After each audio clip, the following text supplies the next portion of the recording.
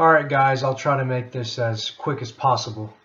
But basically what you're seeing right now is a single elimination bracket, which is what we're all familiar with in PvP, where it's you win one, you go to the next round. You lose one, you're out, you're eliminated. And the problem with that is that, for example, in this situation where you have a matchup like this, Tactician versus Slim, Slim has no prayer whatsoever. So immediately his fate's sealed based off of the seeding. Now that does bring me to the topic of the seeding. And what you have right now is the traditional seeding, where you have basically the top seed versus the last seed. And in sports, the reason that works is that basically the teams with the highest regular season record, they get rewarded from having a good record in the regular season. So basically it's like they earn that top seed. This is different because I have the seeding based off of peak galaxy score. So basically the older players that have more experience will get an unnecessary advantage of the others. So the reality is that we're probably going to be doing random seeding, but we'll get to that topic when that time comes. But yeah, this is a single elimination bracket if we decide to go that route. Now, if I were to do now Swiss, that has to do with points, and there's not really any points here. So for now, I'm just gonna go in the double elimination bracket, which is what I've showed you guys originally, and this is what we've been seeing. And so basically what you see here is that this looks just like the winner's bracket or the single elimination bracket, where you have, you know, winner moves on to the next round, so on and so forth. But the difference here is that down here you have the loser's bracket. However, you hear loser's bracket and it's like, oh, well, I suck ass, but that's not the case. What it is that this is your second chance. For example, in Slim's case, if Tactician beats Slim and Slim's like, oh, I got no prayer, well, he does if he goes down here. So what I'm going to do is I'm going to do a real quick simulation, and I'm only going to pick the top seed, okay? So I don't want there to be no debates, drama, whatever, okay? This is just going to be a simulation if, for instance, every single top seed beats the seed lower than them.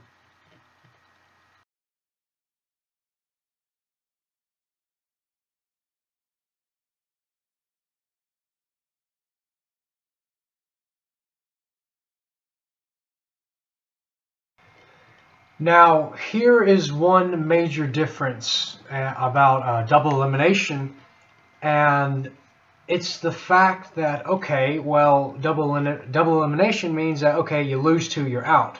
So let's take Tactician, for example, here, okay? He's the #1 seed, so I have him going through. He wins every single game.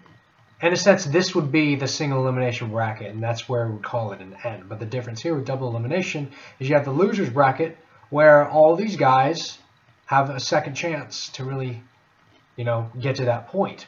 And, well, basically, the argument here is, okay, this, in a sense, is the championship game.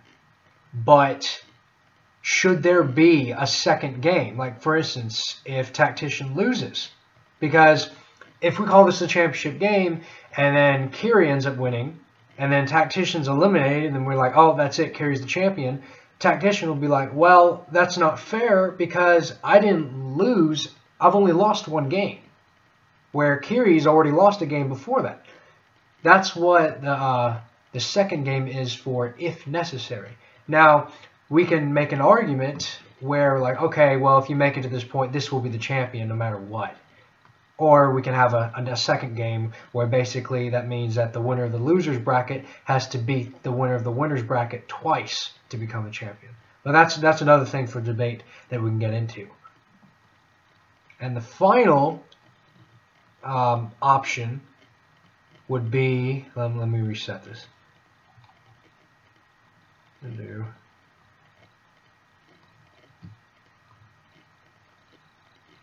And that would be an Olympic-style bracket, okay? That's basically, you know, like the World Cup and what all the Olympics do. And that is a two-stage tournament with pool play, okay? And this is what it looks like as soon as I get to the spot. There we go. 2-stage tournament. And I'm just going to leave the default settings as is. And we'll just do double elimination for the final stage. Whatever. Okay. These are all the options we can do, by the way. We'll get to the specifics later. Okay. Alright. Now this is pool play. Okay. And what this means is that basically everybody is divided into pools. And I can adjust the size accordingly. So this is don't take this as the final decision, okay? And now in this particular situation, everybody plays in something called a round robin, which basically means everybody plays everybody once. And whoever has the best record, or no, these will be the standings, and the top 2 with the best record in the pool will move on to the second stage. So like here's what the matches would be. And like Group A would be Tactician versus Pale, then Kiriyama, Caleb, Tactician, Kiriyama, Pale, Tactician, Kiriyama, Caleb, Pale. So everybody plays everybody, okay? And then that would move on. And here I'll just simulate this so you can see what I'm talking about. Same scenario where the number 1 seed would beat the number 2. Like now, granted, this is extremely out of whack, and like this would be an example of what could happen with random shuffling, is that you'll have all of these guys play against each other and eliminate each other, and then like let's say the bottom here, like Kawhi and Slim might end up becoming like the champions somehow if they do like a little Cinderella story. But whatever, we'll get to that point later. This will just be a quick little simulation of what the first stage would look like. Again, if the number 1 seed beats number 2, 3, 4, so on and so forth. And I'll stop there. I really don't feel like doing all of this all over again. But basically, like this would be the situation. Like, see, Tactician goes 3-0, Kiriyama 2-1, 1-2, 0-3. Okay, so the top 2 would advance to the second stage, which is just like what we saw before. And now what this does is that the pool play trims down the competition a lot. Usually pool play is used when you have an absolute outrageous amount of people participating, which we are actually getting pretty close to that number. So this might be another option we could do. But basically, okay, so it's not going to show up until I finish simulating all this. But basically what you would see here is that this is a simulation of the second stage being a double elimination. So what I just described previously before, and like, I don't know, let's see, Tactician and Kiriyama might be here and here. Now, the difference here is that, you remember how we had that discussion about seeding? Well, pool play creates the seeding. So, well, you know what, here, I'll just simulate it so you can see what I'm talking about.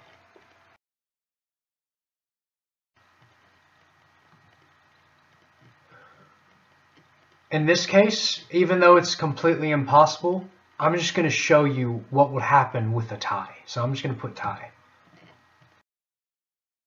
And so what you see here is that, let's see, the system picks Frost over Gill because alphabetical. I guess that's what it comes down to. So all right, so if there somehow, some way, I don't even know if that's ever possible, if there ever is a tie, it will come down to letters. So yeah, there you go.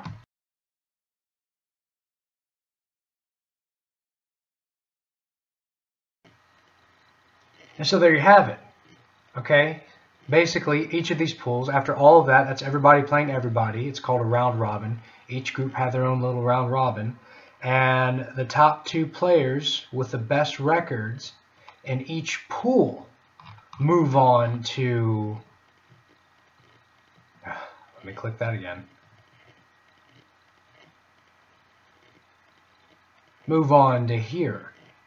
And so what you're seeing now is that is how we get the seeding. Rather than having it just be decided preemptively, with the Galaxy score is that, like, look, let's see, for instance, okay, like, well,